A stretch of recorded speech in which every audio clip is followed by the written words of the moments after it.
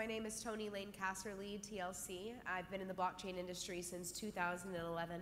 I co-founded Cointelegraph. It's one of the largest media publications in the entire industry, and I've spent the last 5 years working on using blockchain technology to provide ubiquitous access to human rights for people across the planet who are oppressed. So my business is called Culture, and it's essentially the idea that the future of government is not government, it's actually culture, and that we will need to redefine the way we think about our personal relationship to territory and to our own individual sovereignty when we experience things like, climate change that can reshape our planet, and that fundamentally the systems of the future should be about creativity. They should be about liberation and self-expression, not fear or closed networks that are using secrecy to propagate the idea of truth. That the future we can build with blockchain is really, truly, and purely an inclusive human future that allows us as human beings to live as citizens of this world, rather than be separated by a rule of law that could seek to do nothing but divide us from that greater truth and our fundamental human purpose. So thank you all so much for having me here today, and I'll pass the torch. Great. Yeah, amen to that. That's a wonderful ambition. I'm Jason Potts. I'm director of the Blockchain Innovation Hub, which is a social science research, a university-based social science research institute. We're attempting to study essentially the blockchain economy and culture as this evolves. So we're essentially a bunch of economists, lawyers, political scientists, and sociologists really interested in trying to understand this. And one of the key things for us is to address this question of blockchains and government. What actually comes next in this story? Yeah. Hello, I'm Mark. I run strategy. I'm Chief Strategy Officer for Acronis, which is a data protection and data storage, data management company. We are a software and services company headquartered here in Singapore. Some of the products use blockchain, and this is one of the reasons why I'm involved here. Some of the customers are within the government, so we have a pretty good understanding of what they need. But also, in general, I think governments on blockchain is the topic that everyone should be a little bit interested in, because it involves a transformation of the governments, and we're all in the governments. Very likely that we will not be able to avoid this transformation that will utilize blockchain in one another way. And so many governments are trying that. I will just say that I have also understanding of the government inside, because I was in the government role before this one in business. Tony, you said that we can have a completely decentralized government, right? So, and how this government will manage police? So it's a combinatory effort, right? It's not to say that, to create a new world, we need to destroy everything that existed. It's like saying, you know what, I'd like a new house, so I'm gonna move but burn down the old one so like no one else can use it. We don't necessarily need to dismantle what is working, because we shouldn't prevent people from being citizens of nations if that's something that is important to them or something they want to opt into. It's merely the idea that we're going to need to create new networks. Why is it that every system in the world, the way we actually work, the way our identity actually works, the way our relationships to each other work, the business model has changed? We're in a world of open networks. So systems that are based on low trust, closed network, high secrecy, like exclusionary systems, that no longer represents even the way any of the largest business models in the world and technology work today. And to your question about how do you essentially police against violence? So that's an incredible question that I've spent a significant amount of time thinking about, because I've had some crazy experiences that have really shown me why it's so important to have some of these institutions. Like when you're dealing with nations whose rule of law, in terms of the way that they interact with other organizations who have power in nations, like violent organizations who deal in like underground markets kind of thing. I had experience where I was like, whoa, I realized the importance of policing against that kind of, preventing against that kind of violence. So there are a couple of answers to this, and part of that answer is that What we're interested in doing is helping to hospice things that are not working, and that nations aren't going to just completely evaporate into thin air. So it's important to understand that. And in addition to that, the other solution that we've thought of from a decentralized perspective, I call it a marketplace of heroes, or a life market. It's kind of the opposite of the original kind of dark stuff, which means that if you are in a situation where you are being held across enemy lines, or if someone's in a situation where they're being held by a violent organization, that you're actually able to create a marketplace for heroes and renegades. So if someone says, you know, I want to help save this person's life, you can say, well, I'll give this person X amount of whatever to save this person's life. And it's a marketplace for essentially heroes and renegades to in a decentralized way actually contribute to the greater human good by not only creating environments where different cultures are self-policing, which is the ideal, but knowing that there are people in the world that are not good people, creating marketplace incentives for individuals to interact with each other. But that's a really complex problem, and I think that's actually something important that I have seen nations provide for people, is that actual real protection in dangerous areas. Yeah, I know that there are private prisons in some countries, and they can be decentralized in kind of slots in a prison can be bought by a community via prisons marketplace. But what about this group of policemen? They should be powerful. Should be able to come to face groups of organized crimes sometimes, which have weapons. This means that these heroes also shall be organized into groups and have weapons, and then if they are pretty powerful, how are we going to control them? We need a more powerful group who can overpower these groups of police. Otherwise, this will be kind of decentralized mafia conflicting with each other. I think about justice as a process of restoration instead of as a process of like justice. We think the way the justice system works now is we're like, justice is punishment. Like, yeah, that guy got what he deserved. Like, he treated those people wrong, so now we're gonna treat him wrong. What's up? I win. That sucks. That's not human. I mean, it is like primally, it's like, you know, apes killed each other to survive, but that's not human in terms of the way we've evolved now. Justice should actually be a process of restoration, in not saying like, you did something wrong, so I'm gonna hurt you and that's gonna make it right. That doesn't ever make it right. If you've ever been hurt by someone, it doesn't ever make it right, just like hurting someone else back. That never makes it right. What really makes it right is when we come together and we heal. We need to take responsibility for our duty to restore each other. And part of that restoration is going to be empowered by economic liberation. And another element of that is changing the incentive structures in the way that we think about the fundamental underlying nature of justice. We have to have more empathy if the human race is going to truly survive. Wonderful. Wonderful. We dream about this. But in reality, people like to benefit on people who are kind of kind sometimes. If there is no sufficient amount of this kind of people, then more evil people, they can just kill them and take their property and benefit on this and survive, while kind people dies out in some cases. In ideal world, this should be opposite. It's next Nash equilibrium, if you like to put that. You have to How to get there? Yeah, it's about changing the economic incentive. And when you shift, the thing is like when you first create financial abundance, right? You change a huge incentive there, right? This is the internet of money. This industry is the internet of money for a reason. So when we shift the economic incentives, when people don't feel like, oh, if I don't kill you, like I'm gonna starve to death, then that shifts a fundamental element of human nature that we've always had to deal with, which is scarcity. We need economic abundance, first and foremost. It's gonna take time. I think it'll take 5, maybe 10 years for us to get there, but we're gonna get there. My kids will like never have to think about what it means to have a job, ever.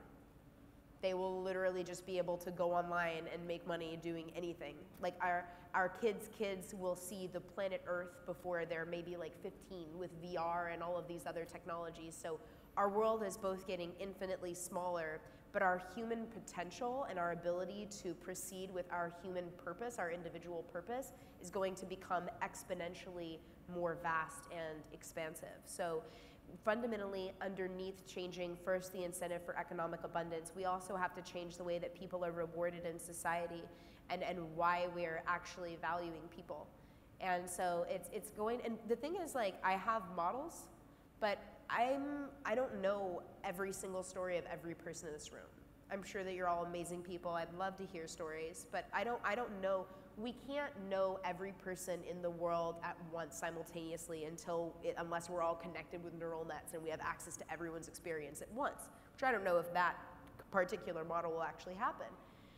But at the end of the day, I'm just building systems to try and understand how we re-incentivize the way we've thought about our own relationship to both our sense of individual and collective humanity. And that is a possible future for all of us, but we have to stand up and own it. If we don't own the future, no one is going to do it for us, and the people who are going to try to take ownership are the people who are violent. So if we really want this future to happen, we are going to have to stand up and take ownership of our rights and the future that we want to see in the world, every single one of us. Wonderful, very inspiring. I hope to live in this world. Maybe because of you. This world will come faster. All of us. It's not me. It's us. Nothing I do is me. It's all, every single one of you. It's all of us. Yeah, but I'm sitting closer to you. That's why I have best view yeah, than everybody. Okay. What are your thoughts, guys? Sorry? So, I mean, how we've been thinking about this as economists, at least, is actually to just really ask the question, what actually does government do? Like, well, why do we need governments at all? And what's interesting about this technology, it was essentially invented as a government-killing technology so that we could actually live without this. And the standard economic answer is public goods, right? You need government to provide public goods. The interesting thing is the price you pay for that. The price you pay around having to protect yourself against various depredations and so on. You need democracy, you need all sorts of voting mechanisms, you need all sorts of monitoring mechanisms, you need a sort of fourth estate media to monitor all of this. There's a high cost that is involved in the provision of public goods. And what we've got now is, for the first time, actually a competing technology in the provision of communities or people to come together, create governance, and to create local public goods. And I think the immediate issue that we've got in front of us here is how we get from here to here. How we go from this system that we've spent somewhere between 5,000 and 400 years creating and bedding down and becoming very familiar with, to a very new system just created a decade ago, only a few years ago really, and what that transition looks like. And one of the key things that we've realized is it actually takes a lot of trust to get to trustlessness. We have to trust a lot in as Tony was saying, we have to trust a lot in each other, we have to trust a lot in the current systems to actually transition us to this. So an example of this is just say in something mundane such as property titling, where property titling will be better on the blockchain. That's just for just technical reasons, let's take that as given. But in places that have succeeded or are appearing to succeed in doing this, such as Sweden and so on, actually the places that don't really need it that badly, they've got pretty good property titling systems, whereas places like Haiti and other places that are just broken in this respect have really suffered in doing this. And this is sort of diagnostic of the fact that the reason Sweden was able to pull that off is that we kind of already trust the Swedish government to do that. And I think this is the issue that we've got across a whole lot of regulatory transitions, whether the transition that we're sort of trying to make at the moment actually does require a lot of trust and, I don't want to say faith in that respect, but that's the issue that we're facing right now. Good. That was a very good speech, actually, in the previous one. We mostly talked about the citizens, right? But I would like to take a look at the same issue, governments and blockchain, from the point of view of the policymakers. So imagine you're a policymaker. You understand that some kind of transition should be happening. It's actually quite obvious, and it's more of a philosophical thing because the nation states will change and will virtualize, and blockchain looks like an ideal technology to be involved. But then you have a choice how to do it. And there are two completely different ways to start. One way, and probably 20 countries are trying to do it now, is to test blockchain for a limited number of use cases in the government. I'm sure you all have heard about such examples. Some of them are really popular now, registries on blockchain. A very, very popular idea, quite easy. You first have had paper registries of land, of transport, of property. Then you digitalize it, and you have kind of a private cloud with this information. But the next step is blockchain, and making it available to the smart contracts that can access it directly. So that looks like a very good use case. And there are many more obvious use cases, like escrow. It's obvious that escrow can be done on blockchain, right? And there are use cases specific for different countries. So a lot of countries have tried that. US, Canada, several countries in Europe, Denmark, Sweden, Estonia have tried many things. There is the second approach. The second approach is, I would call it more like an Adam Smith approach. So you create the legislation that allows blockchain processes to thrive in the country. And several countries have done that as well, and some of them are doing it now. For instance, Dubai. Has anyone heard about what Dubai is doing with blockchain? They have created a plan, and they are implementing it, and this plan is not about specific use cases. This plan is about moving more or less all economy to the blockchain. Some countries are very risk-taking and going even further. For instance, we expect that Malta will announce a news soon because they are thinking about a regulator that might be the dedicated entity in the country to make sure that companies working with the blockchain will be operating at a maximum capacity in the country and introduce legal framework. So, long story short, already now 20, maybe 25 countries are trying something, and in 5 years from now, we'll have a library of the best practices of that. So this will be the time when we will be able not just to talk about governments on blockchain, but we will likely see the governments on blockchain, and then all the other governments will see the good examples. So I expect there will be exponential growth in implementation of blockchain-based process for government services. We don't know which exactly now, but in 3 to 5 years, the situation will dramatically change. So what are the state services when it can be put on blockchain within a few years? Is it cryptocurrencies? Is private use case instead of central banks who sometimes print money for their friends, like it happened in Russia and many other countries? I mean, 19th. And could it be kind of property register on blockchain, like in Georgia right now? And perhaps voting on blockchain, budgeting, state spending, cards, and so on. What are the most? I will give the brief answer. So to understand which services will be the first ones to use blockchain, I think the right way is just to think about a smart contract, because it will work together with a smart contract anyway. So today, if you make any transaction that involves the government, for instance, you buy a house, A buys a house from B.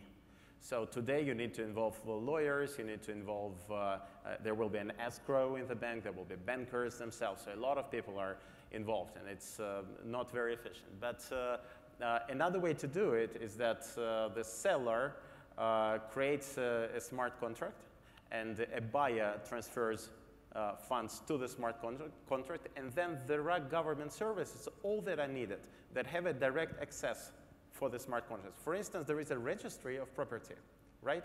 And this smart contract releases the money to the seller only if there is the new line in the state registry of property saying that now A owns the house. A very simple idea.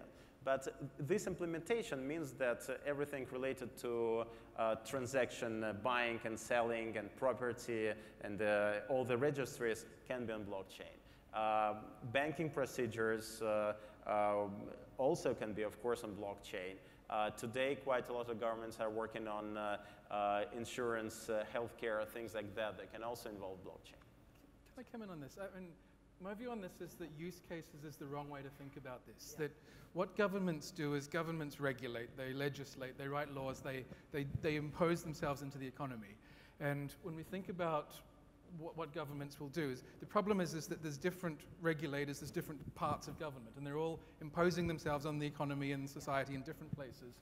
The real issue isn't to map government use cases, but to make sure that these things don't conflict with each other, or at least try to minimize that. And I think the major sort of 2018 issue going forward is really around whole of government, joined-upness. A classic example is what we just saw in Korea, where you had the Justice Department going in one direction, you had Treasury going in the other direction. It was basically a real-time civil war that blew up all the crypto exchanges, and they're gone, bang. That's the problem that we want to avoid. What we want to try and have is joined-up intra-government regulation. Now multiply that by every single country. Now we've got intergovernmental, which is the best practice case. But I think this sort of coordination problem is the government issue we've got right now.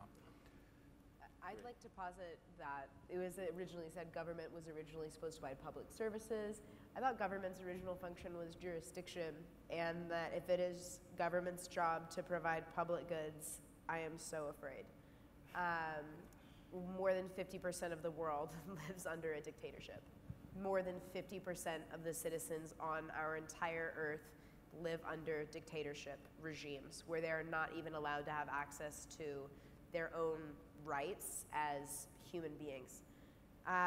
So in my mind, it's about how do we cooperate effectively to build a better system?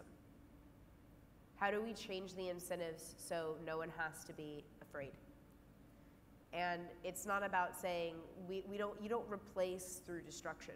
If you want real liberation, you evolve through creation.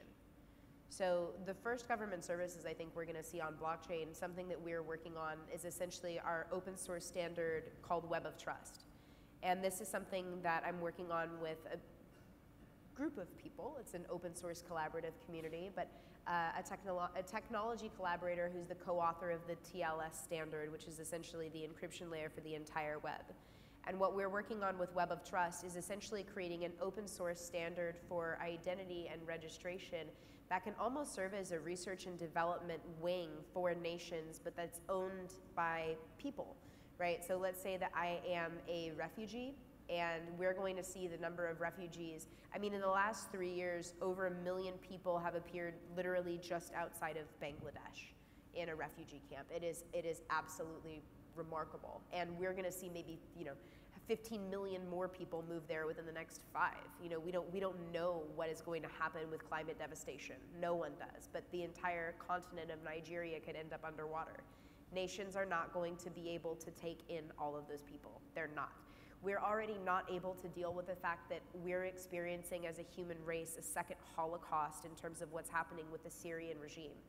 And if we don't have empathy there, I seriously doubt that people are going to have empathy when the violence is not man-made, but made by the destruction we are all accountable for of our planet Earth. So Web of Trust is essentially an open source standard. So if I'm a refugee, I can say, well, listen, I left my house during an airstrike, or like my entire town is underwater right now, or my entire country is underwater. But I came here with my mom. So my mom knows who I am. My mom can verify me. And I met this guy, and I built him a house, right? So he can verify that he's known me for 6 months, and that I was able to build him I have skills as a carpenter. I could potentially work in construction.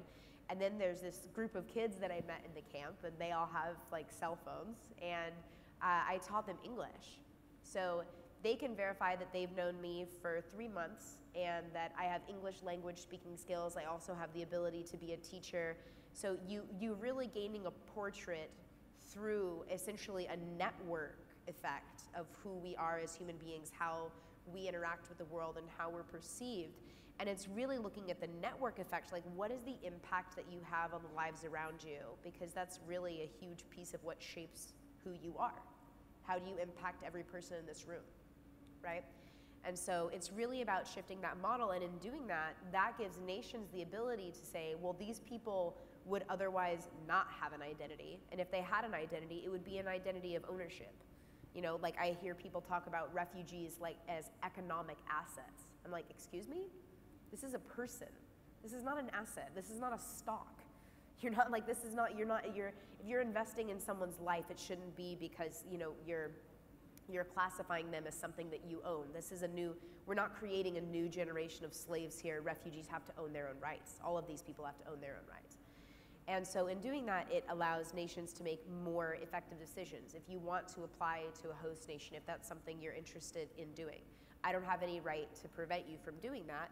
And then nations can understand, okay, well, here's who this person is. And now I have some context. And so it's really about finding a way to create open source standards for collaboration throughout these different systems that can allow us to actually create change without violence, which is really the way that the future needs to unfold healthily. Okay, thanks so much. So I see a lot of hands. They are waiting for you. Huh? But then if we kind of have decentralized government, we don't have a president and the first lady, Yeah, or vice versa. Yeah. Yeah. I think that the models of leadership will change, and in my mind, the way that I think about cultures is that we'll have hundreds of different leadership models work differently for totally different people, right? Like, I'm a woman, okay? I was born a woman, just in case anyone was wondering. And, you know, I go to things like Burning Man. And Burning Man is like this, it's like creative liberation, like people are walking around like running, and I mean not me personally, but like people are running around naked, like it's like this crazy experience in the middle of the desert where people have, it's a giant party. And it's one of the most interesting models for like a temporary autonomous zone, which is now seen as a permanent autonomous zone that we may have ever seen or that we may have ever had. So am I any less of a woman because I express my self-identity by liberating the way I express my relationship to my own body? Like you could also use, not me personally, right? But like the Free the Nipple movement, right? Are these women who are a part of this movement less women because they feel comfortable, they don't want to wear a bra, and they feel like if guys shouldn't have to wear a shirt at the beach, neither should I? No.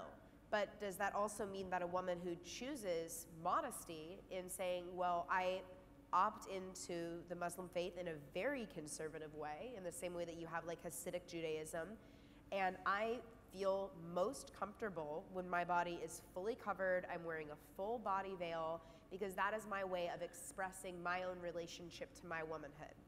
Now, is myself, who's kind of like somewhere in the middle, or you know, this full-on liberation or this full-on expression of modesty, are any of those models of being a woman, do any of those models that I choose make me less of a woman?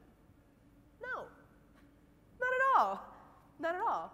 And so I think when we look at new models of governance, we're gonna see people from different backgrounds with different ways of organizing, different environments and societies that they feel comfortable in, different ambitions in life. Different groups of people will organize and self-organize differently. And in my mind, what I'm trying to understand, I'm trying to gather as much information as possible about what models are effective for what people who enjoy living their life in what way, and how can we create interdependency between people from totally different backgrounds with totally different perspectives in a way that liberates us all to be the women, the men that we, the trans identities, any kind of person, just to be the people that we want to be. And how can we all embrace that in ourselves while being interdependent on each other collectively. So for me, this is just a giant research project to figure out what is our means to get to the ends of creating an environment that imbues every person on the planet with the potential to pursue their ultimate perspective of human happiness. Thank you. So perhaps 3 questions. Oh, how can I choose so many? Okay, let's start from you, then you, and you. Okay. Okay, I'm from Indonesia. This year, Indonesia gonna have 150 cities and provinces gonna do election, and next year gonna be legislative and presidential elections. What is your thought or your advice for a country like us to apply blockchain for the election? What will be, I know benefit, but what will be the downfall and the pitfall and how to overcome? Thank you. So the blockchain for elections, I mean, this is one of these issues where for some countries this is an issue, for other countries it's not at all. And my view on this is that it actually just seems to be that this is one of these situations where the main benefit here is trust in the process. That putting an election on a blockchain is basically providing radical transparency about that process, which therefore creates unimpeachability of an outcome. Now, I mean, that's not just for government elections, sort of the same thing for corporate voting. There's a lot of other situations where we see that application there. So this may not be faster or more efficient or more or less costly, but this is really an example of the technology actually working as, I mean, the promise of the technology to actually provide trust.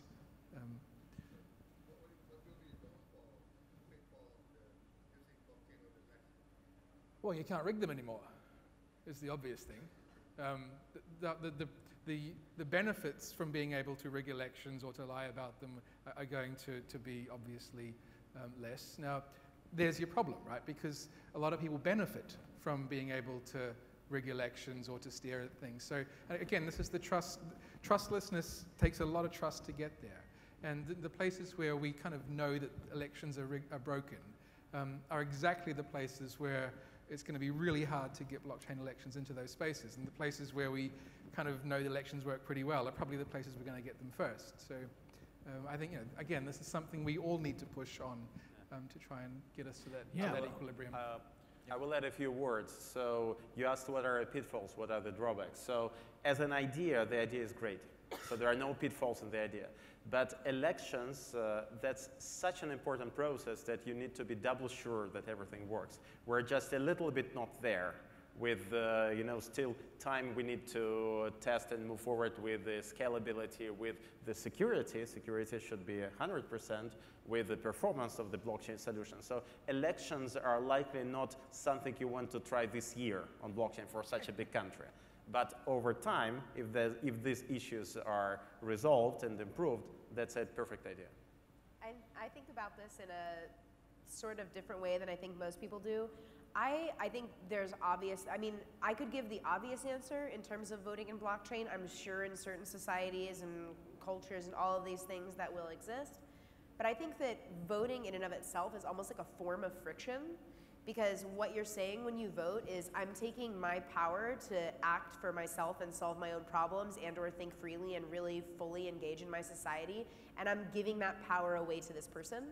In a lot of different instances, like voting works really well for some people of that mindset or some models, but what I'd really like to see personally in terms of the way we think about the evolution of our collective human future is a translation of voting into direct action and direct activism, like civic responsibility.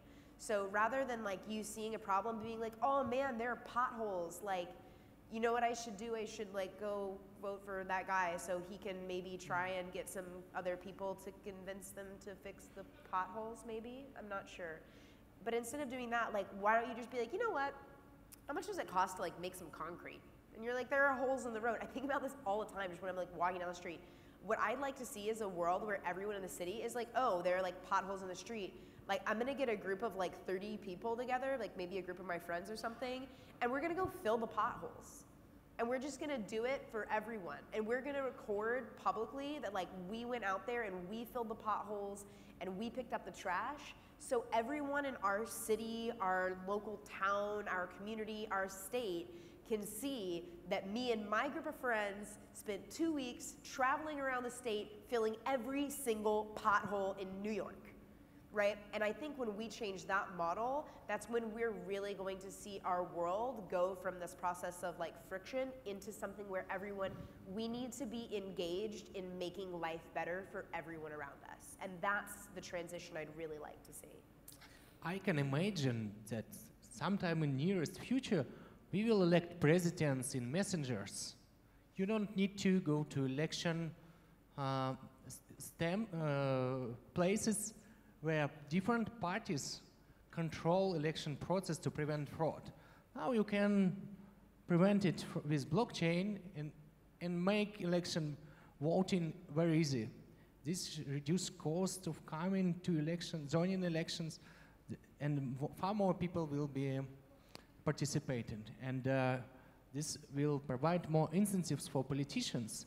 And for less developed countries, that can solve a problem when a politician get control of elections. So he can tweak results or do not get access to opposition for elections. Now the opposition will be able to run their own election on blockchain, which will be legitimate. That's very powerful. Thank you. I promised one more question, please. This is the last one. Okay. Matt Booker. Okay, I have a you and question you. Okay. regarding the what you just. Sorry. Sorry. So, Okay. so yeah. All right. Thank you very much. So I think we all agree that blockchain will streamline governance processes, yeah?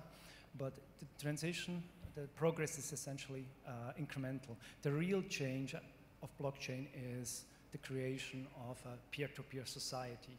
And I think what we will see is actually a challenge, a bottom-up challenge of a status quo. So governments, they are essentially adherent to their own power structure, and we will see an emergence of a bottom-up governance, and these two models will clash. So my question to you is how you see this clash, this conflict unfold. So, I mean, I would completely agree with that, Yep. that assessment of the situation we're in. We've got, 193 countries in the world today. We've got about, I'm going to guess, 100 million corporations. If we go back 300 years, there was a time probably around the 1600s when we had 193 corporations. I think this is where we're going, is that the nation, I mean, it's not necessarily going to be a civil war between governance and government, but rather the gradual erosion of government and nation states because of this, just as we find new ways of forming partnerships and groups and communities and providing blockchain governance over that. Now we've got a local government that can do things. And we'll just keep adding those and layering them, and we'll be citizens of many of these things. And that evolutionary process where we go from a small number of nations to a world of potentially millions of governments. I'm not even sure what we call these things yet, but yeah, but that's where we're going. And that's an evolutionary story rather than a revolutionary story. And I kind of hope that's how this plays out. I'm working so hard to try and eliminate the need for people to go into this feeling like they should hate each other, because we're never going to create change if you approach a system and you're like, we need to appreciate things for what we've done. Like, I almost describe this as like someone who's like, I hate you, mom and dad. You know what I mean? It's like, I'm like, okay, like, listen, your parents like have done, like, you know what I mean? Like, your parents have always been a part of your life. Like, they helped do this and that for you. I'm kind of like, it's that kind of it's like that kind of a relationship of like, and I actually define it in that way because what a lot of people are doing when they're declaring sovereignty is actually very similar to a model of people saying like, I am going to emancipate myself from my family. And in some instances, like, you need to do that, right? Like, in some instances, you have a parent who's like physically abusive or something and you need to get out, like, you need to go, like, emancipate yourself, you know? And in other situations, it's like, is this just like some bottled up angst about control related to the actual dynamic that people have with their parents? So like, I'm working so hard in my own world and everything I'm doing to just try and cultivate some mutual respect and to try and create greater economic opportunity for everyone and solve greater problems together, rather than saying, let's use models of like, let's counteract violence with violence. Like, let's just try and restore a situation and like let's cultivate. Let's cultivate a relationship and let's cultivate mutual respect for each other in this change. Because at the end of the day, whatever hat you put on, whatever time of the day, like we come into this world and we leave this world the same, like we're a human. So I would really, I've spent a lot of time, and I would really hope that we can, progress in these changes without causing any kind, without unnecessary conflict. We don't need to fight. You know what I mean? We don't need to fight. Like, we can all embrace each other and just work harder to understand where everyone is at and what people's needs are, what the needs are of your community and what the needs are of yourself. You asked about the clash, just one comment. It's important to understand that the society is changing as well, and maybe the clash is not that big, because blockchain implementation in such fundamental process is not a fast thing. And say, when I talk to 15-year-olds today, you cannot avoid noticing that they live much more in a digital world than we, and in a much more distributed world. So the connection to the nation states is not as large as in the previous generations. So the life is likely getting more or less a combination of smaller communities, of your project, your friends. You can be in dozens of such sub-communities, and they're all distributed, and they are partially somewhere in the cloud, and you don't care much where these people are. You also travel. So the relationship between the person and the state changes as well. That's important. Yeah. Perhaps the last short question, please. Yeah. I have a statement and then a question. So I lead a $1 billion portfolio, and I work for IBM, and I sold a company before that. And I say that because I feel like we're sitting here talking about, I don't subscribe to the laissez-faire belief that government is a regulator. So I work with most governments every single day, and what they come to me and they say, hey, we don't know what policies to pass that would ultimately enable us to create a better future. And that is a huge issue, in so much that the World Economic Forum has said, hey, we want to create the Fourth Industrial Center, and then they want to help develop policies. And I also think that the function of government is to buy, like, if you also miss out on the function of government as a buyer of goods for citizens.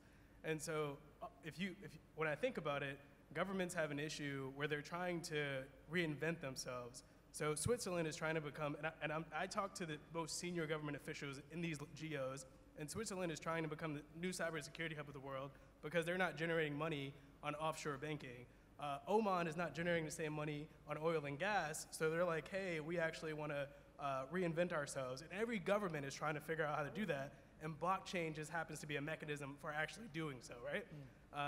And so the issues that I've seen is, and when I worked at the White House for not this administration, but for President Obama, the biggest one that we worked on was interoperability. And for me, blockchain was focused on interoperability as it pertained to modularity. That was so key that we didn't really touch on today.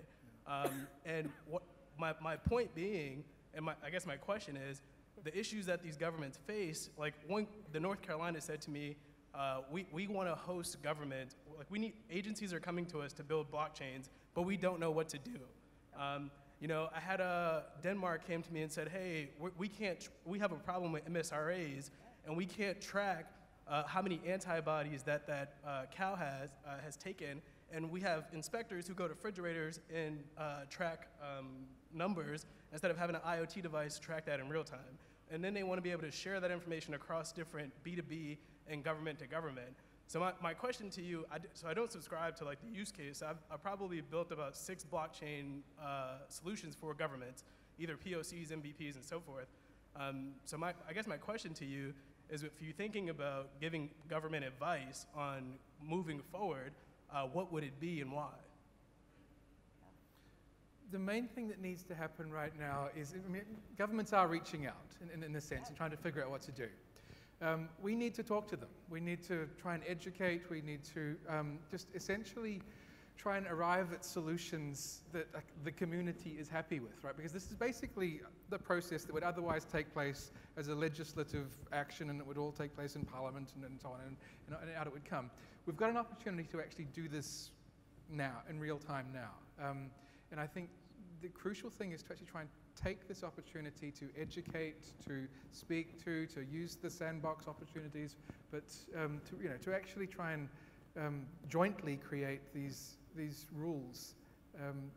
Otherwise, we're just going to end up with rules being imposed that are more or less modifications of the existing ones, which are not designed for this world we're trying to build. Thank you, thank you. Really, really quick, just to add layer onto that, we need to build for humans, not systems. And I think that people need to remember why they got involved in these things in the first place.